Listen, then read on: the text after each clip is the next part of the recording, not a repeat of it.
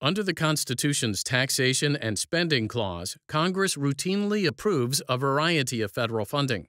In Rumsfeld versus Forum for Academic and Institutional Rights, Incorporated, we explore Congress's authority to place conditions on the receipt of such funding.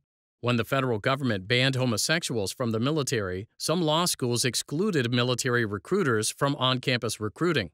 In response, Congress enacted the Solomon Amendment, which stated that any higher education institution denying military recruiters access to students on the same terms as other recruiters would lose certain federal funding.